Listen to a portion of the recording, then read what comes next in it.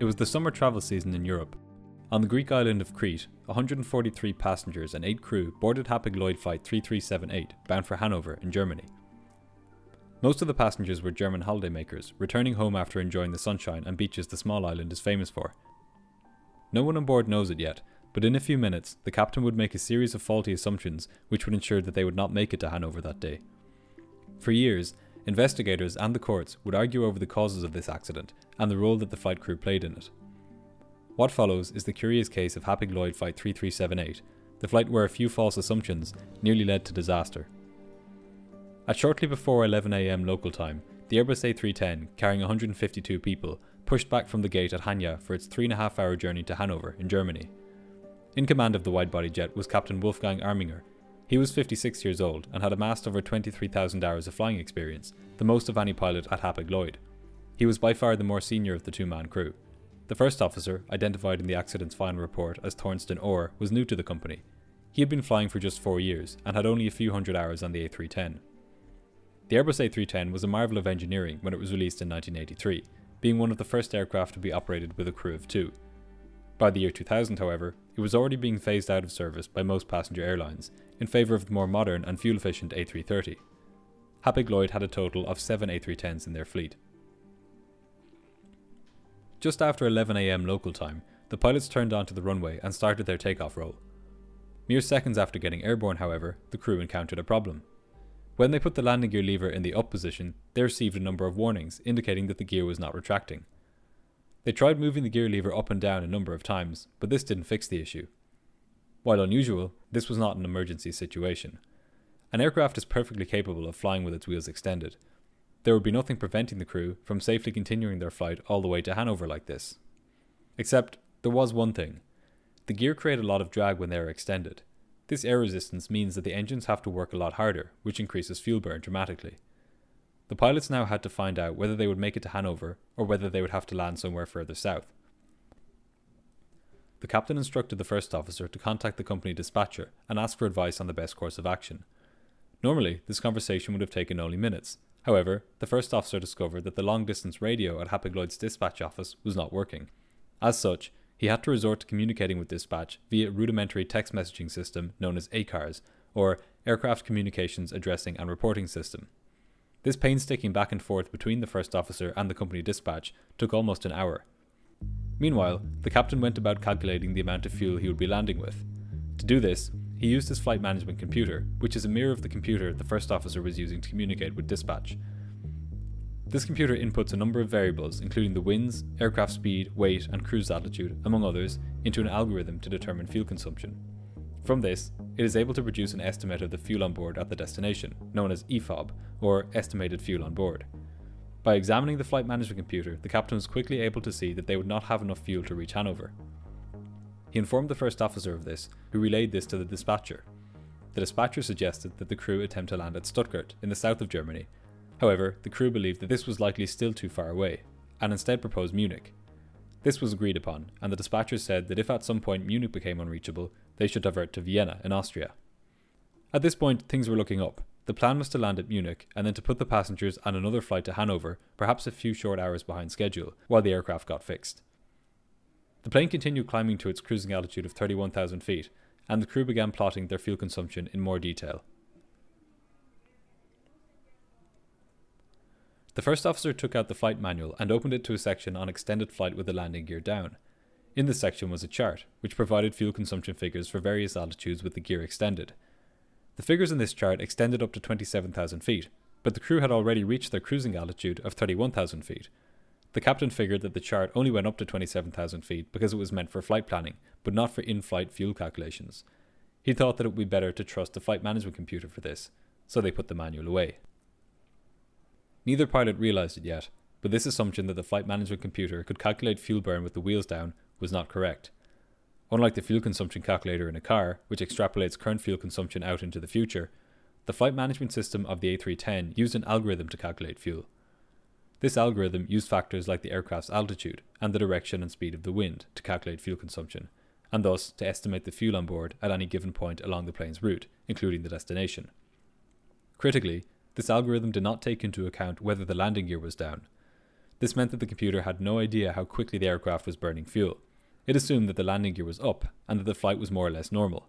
As such, it produced grossly inflated figures for the estimated fuel on board at Munich. It simply took the current fuel on board, fed it through the algorithm, which was designed for a basically normal flight, and provided a fuel estimate to the pilots. During their first conversation with the dispatcher, the pilots each checked their own flight management computers that they would have enough fuel to reach Munich. They both came up with an estimated figure of 3.3 tons at Munich, which was well above the legal minimum. However, the first sign of trouble came at just before noon, when the first officer carried out a routine fuel check. He found that they had used 60% more fuel than expected for this portion of the flight. The extended landing gear had increased their fuel consumption drastically. Somehow, it didn't dawn on the pilots that this would make it impossible for them to fly all the way to Munich, which was more than 60% of the distance between Hanya and Hannover. They rationalized their decision to continue to Munich with the argument that the climb phase of the flight, which they had just completed, always burns more fuel than the cruise and descent. Because of this assumption, they failed to properly investigate the discrepancy between their own calculations and the high estimated fuel on board figure generated by the flight management computer. As the crew continued on their way across southern Europe, the estimated fuel on board at Munich began to drop. Initially, the computer had estimated that they would have 3.3 tons on board upon reaching Munich, but this had now dropped to 2 tons. The algorithm for calculating fuel was operating as normal, but the estimated fuel at the destination kept dropping because the aircraft's current fuel level, which was constantly being fed into the algorithm, was decreasing much faster than normal. The legal minimum fuel on board required for landing was 1.9 tons, and Captain Arminger was now just within 100 kilograms of breaching that limit. At this point, he decided to divert to Vienna, which was much closer to their current position. When he input this destination into his flight management computer, it estimated that there would be 2.6 tons of fuel left when they reached Vienna. This was enough, but just to err on the safe side, Arminger started requesting shortcuts from air traffic control, so that they would arrive at Vienna with a larger buffer of fuel. While this was a prudent decision, it had an unexpected negative side effect. As the flight progressed, the shortcuts received from air traffic control meant that the estimated fuel on board at Vienna stayed at 2.6 tons. If this had been a normal flight, receiving shortcuts en route would have increased the estimated fuel on board at the destination. The fact that the estimated fuel on board at Vienna stayed the same even though the route to Vienna was getting shorter meant that the flight was burning fuel more quickly than predicted. The crew should have been alert to this, especially given how the estimated fuel on board had dropped constantly as they made their way to Munich initially. Around this time, the aircraft passed just to the east of Zagreb. They could easily have landed here and brought an end to the whole situation. But Captain Arminger decided to press on towards Vienna, where he knew Hapag-Lloyd had a presence, and where he could more easily get the aircraft fixed. He had been with the company for decades, and he was keenly aware of the commercial pressure to minimize delays in maintenance and cost to the airline in transferring passengers. As the route to Vienna was more or less straight from this point, they could no longer avail of any more shortcuts.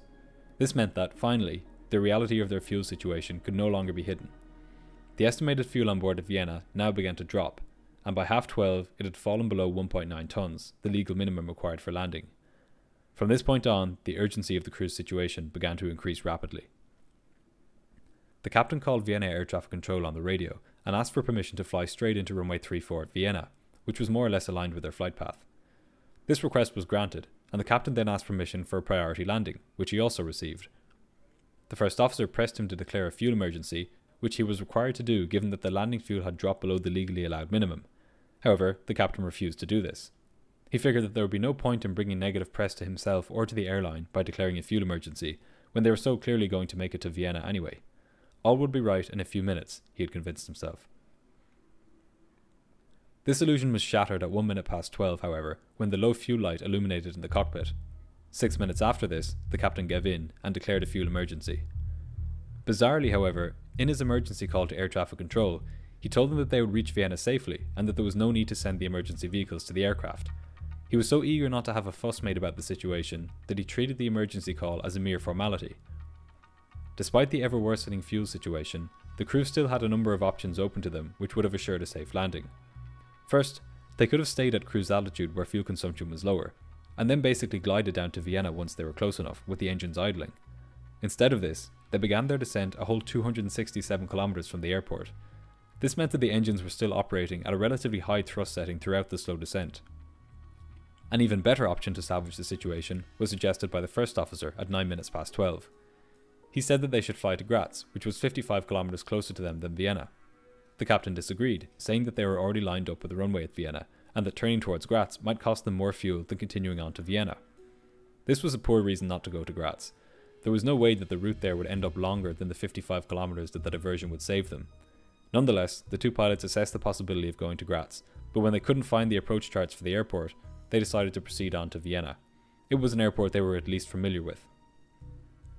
As the aircraft continued its straight-in approach to Vienna, the estimated fuel on board at Vienna continued to fall.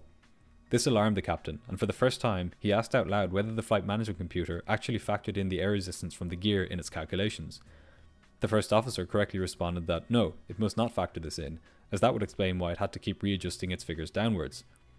Arminger was simply unwilling to consider this possibility, however, and the first officer reluctantly let the issue go. This decision not to do an objective analysis of the situation because the potential answer is undesirable could be likened to the decision not to take out car insurance because the thought of getting into an accident is just too awful to consider it. The awfulness of a potential bad outcome is the very reason to objectively analyse a risk, not a reason not to. Minutes later, at 26 minutes past 12, and still 22 kilometers from the airport, the right-hand engine ran out of fuel. Seconds later, the left-hand engine flamed out. The plane was now nothing more than a giant glider, without electrical power, drifting steadily towards the ground. The captain deployed a small fan from the underside of the aircraft, known as the ram air turbine, in order to generate the small amount of electricity needed to power his flight instruments and the hydraulic pumps that operate the flight controls. The first officer issued a mayday call to air traffic control, and began a desperate last-ditch attempt to restart the engines with whatever fuel was left. At first he was successful. He managed to start up both engines with a tiny amount of fuel left in the tanks. However, this only lasted 2 minutes. The engines soon flamed out again, and there was no fuel left to burn. At their rate of descent, there was no way the captain could stretch the glide to the runway. He tried his best to minimise the impact forces, but at 12:30, the aircraft smashed down into a field 660 metres short of the runway, left wingtip and landing gear first. The left landing gear assembly was torn off, and the aircraft started sliding sideways through the field, its left engine scraping along the ground. It ploughed through the approach lights and an ILS antenna, and then slid across a taxiway before finally coming to rest. The aircraft had just about made it to Vienna. Captain Arminger gave the order to evacuate as soon as the aircraft came to a stop, and the flight attendants began leading the passengers to the exits. Though all 143 passengers had survived the crash pretty much unscathed, the evacuation ended up being a bit of a mess. The flight attendants were unable to open the front left-hand door because of the angle the aircraft was resting at, and the front right-hand door was too high off the ground to be usable as an escape. The two centre slides were also unusable. The one on the left had been pierced by a piece of wreckage and had deflated, while the one on the right was blown on top of the fuselage by the wind. This just left the two aft exits, and this is where all of the passengers were eventually able to escape from. Luckily, there was no fuel left to start a fire. In all, 26 passengers received minor injuries in the evacuation, with the rest escaping entirely unscathed. The aircraft itself was so damaged, however, that it was written off. The captain initially received a hero's welcome from the media, but the tide of public opinion changed rapidly when Austrian investigators probed the black boxes, and found that, contrary to what the captain had reported, the plane did not suffer a sudden loss of fuel on short final at Vienna, but rather had been steadily losing fuel for the entirety of the flight. As for what caused the gear trouble to begin with, investigators found that a nut in the right main landing gear actuator had been installed incorrectly, which had mechanically prevented the retraction of the landing gear. The main focus of the investigation then turned to why the pilots were so convinced that the flight management computer could be used to estimate the fuel on board at their destination. They found that the training the pilots had received on the flight management computer was quite limited. They had learned to use the machine for a defined set of circumstances, and had not been taught about its underlying logic. As such, they had no idea that the computer used an algorithm to calculate fuel usage, rather than projecting current fuel use into the future. The captain would go on to say to the media that, quote, "I assume that the flight management system works like an onboard computer in a car, which also shows the range correctly even if you have a roof rack with you." Compounding this problem was the fact that none of the manuals on board the plane listed the factors which the computer used to calculate fuel consumption. If the pilots had access to these, they would quickly have discovered that air resistance from the landing gear did not factor into the calculations. There was another issue still. The checklist for flight with the gear down, created by Airbus, had included a step to check the fuel manually. However, this step was missing from the checklist which Hapag-Lloyd had provided to the pilots. All of these factors meant that the assumption made by the captain early on in the flight that the estimated fuel on board at the destination was taking into account the position of the gear was never challenged. This assumption wasn't brought into question because the numerous shortcuts received by the crew en route meant that this figure stayed constant throughout the flight to Vienna up until the final few minutes. Investigators still wanted to know why, when it finally became clear that the aircraft was in a low fuel emergency, the captain still pressed on to Vienna. Why didn't he divert to Zagreb or Graz when he had the chance? They explained this with reference to a psychological phenomenon known as subjectively expected utility. In other words, subconsciously, the captain multiplied the odds of landing in Vienna, which he figured were about 100%, by how good it would be to land in Vienna, which is, let's say, 10 out of 10. He then compared this to the chances of making it to Zagreb, which was also 100%, but it was not as good as making it to Vienna, so it got a mental score of, let's say, 5 out of 10. In the captain's mind, the decision was clear. Going to Vienna was the right move. It had higher subjectively expected utility. At no point did the captain carry out an objective analysis of the true chances of making it to Vienna. Again, investigators identified the role of another psychological phenomenon here. This is known as plan continuation bias, which is pretty self-explanatory.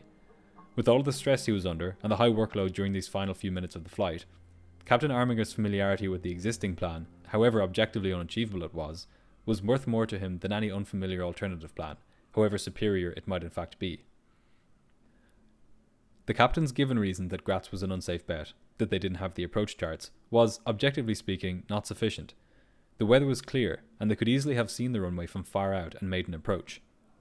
The captain's inflexible and narrow approach to this problem, and his fixation on getting to Vienna, meant that when the first officer pointed out the very real possibility that the fuel figures being produced by the flight management computer did not take the landing gear into account, he dismissed this out of hand. He wasn't willing to consider any information that might put a stop to the plan he had already set in motion. This wasn't a simple case of an arrogant captain being sure that he knows best. Really, it was the case of a normal human being under an immense amount of pressure, succumbing to a range of psychological biases as his options grew ever narrower. This is not to completely exculpate the captain either. The investigators noted that the first officer's approach to the problem was exemplary throughout the flight. They noted that he went above and beyond the call of duty, staying open-minded and continuously re-evaluating the situation.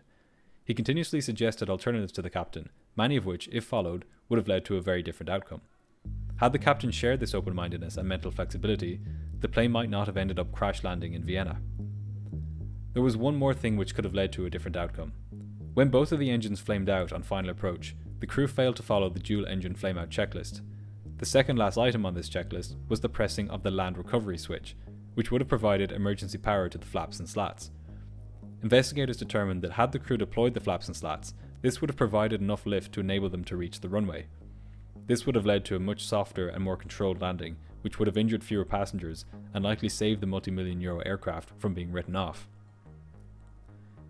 In the end, it was miraculous that this incident ended as well as it did. Because of this accident, crew resource management is now a more prominent component of flight training, and a collaborative and cautious approach to problem solving is encouraged to a much greater degree. Pilots are also provided with more complete manuals and are trained with a greater understanding of how their flight computers operate. Airbus has now updated the checklist for when the gear doesn't retract, and advises pilots to multiply the fuel consumption figures by 2.4 and to disregard the calculations of the flight management computer. It's worth reflecting on how fortunate it is that this time, these lessons were learned without any loss of life. Special thanks to the members of this channel for helping make this video possible.